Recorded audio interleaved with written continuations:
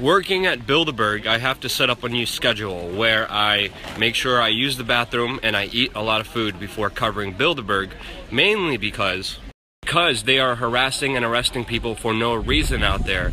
And if you get arrested, you want to make sure you have food in your belly and you have used the restroom. This is actually the very current and very small free speech zone and protest against Bilderberg, which is actually pretty far from the hotel. The protests here have been extremely small, but tomorrow they're expecting 19 protests from the far left and the far right, and possible clashes here at Bilderberg. Uh-oh, urgent police action. 2 people wanted to walk near the Bilderberg Hotel with a sign. Automatically ID'd and stopped.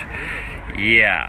This is the paranoia paid for by the German taxpayers, making sure citizens have no freedom of speech here. Why? Because of the Bilderberg group.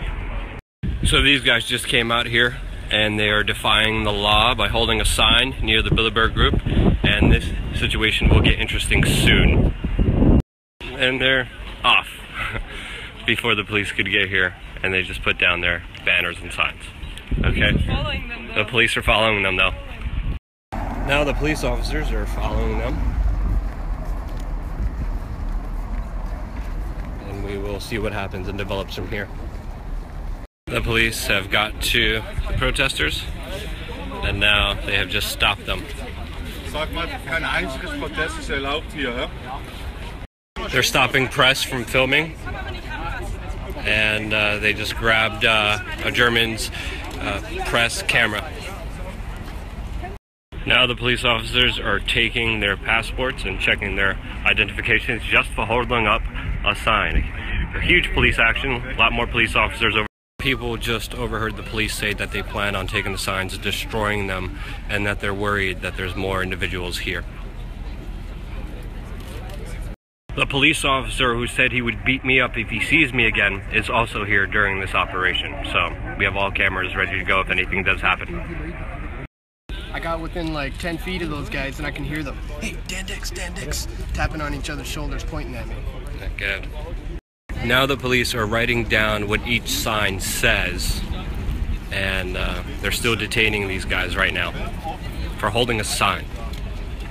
The police now are making the protesters roll up their signs, and they're still discussing what just happened here. This has been over 30 minutes now. The police are now explaining that there's no free speech here, and they have an option to roll up their signs or leave, or be arrested.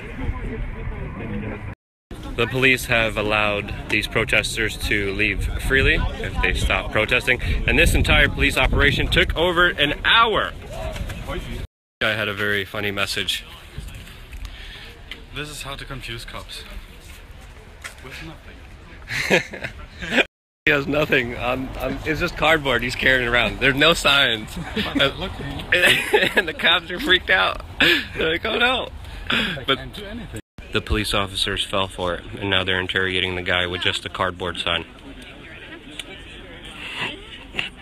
A lot of the reporters thought that these were gunshots, but no, fireworks. Just did a video with Alan and Maria. Yo, yo. You will not believe what the German police did to them. The video will be up later on our YouTube channel. Amazing human beings though. What we're seeing today from the German police is insane. Alex Pounce, what did you see today? I saw a bunch of craziness, police bullying protesters for no reason.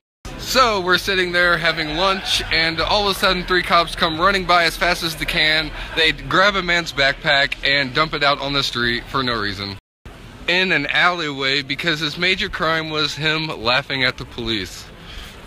Ha ha ha ha ha. Another important aspect when you're covering Bilderberg is to always travel in packs. Group. When I was by myself, that's when they got me. Never again. The German Bilderberg police literally wait until you're in an alleyway by yourself until they pounce on you so no one could see what they're doing. But the most important lesson about Bilderberg is never let them take away your happiness.